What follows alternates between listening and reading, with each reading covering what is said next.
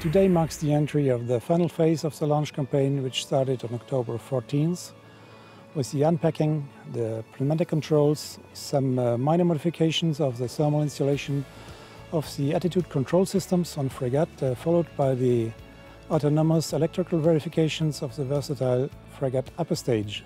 The pre-integration of the 4 lateral boosters, the first stage, with the core stage, the Block A, or also called the second stage of the Soyuz launcher, was performed during the second half of October. Final assembly and testing of the vehicle started on November 25th, some days prior to the beginning of the combined operations. My name is Cyril Polroy, the mission director for the flight VS23. The launch campaign began on the 16th of October, earlier than scheduled, due to a request from Airbus, who optimizes the transportation cost for CHEOPS by sharing the same Antonov than Tyvak, one of the passengers of the flight VA250. Angels, one of the auxiliary payloads, arrived also in the same Antonov. After the arrival, CHEOPS performed some health checks for 2 weeks and then began a standby phase. The satellite was transferred to the S5A through the clean corridor for the propellant loading. The fueling and the pressurization were performed in 1 day on the 23rd of November. After the meeting on the adapter, CHEOPS was encapsulated inside the EYESAT, the multiple launch structure for Soyuz. EYESAT arrived by freight on the Air France flight on the 21st of November. The preparation campaign lasted 3 days before being ready for the meeting.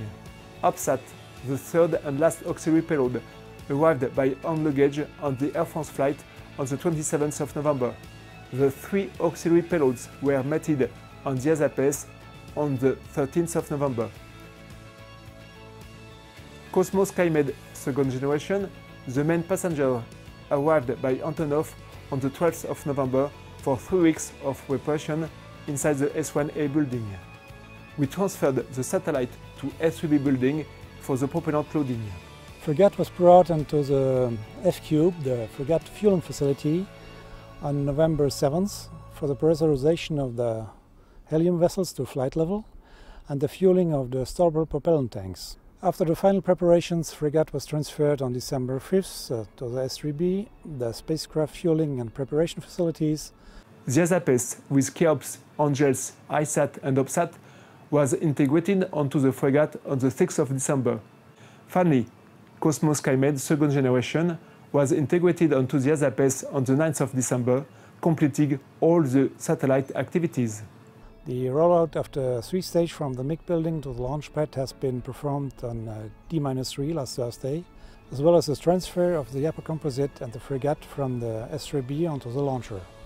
A special thank you goes to all the operational teams for the huge efforts and contributions to take us through this very smooth launch campaign so far. Thank you for watching.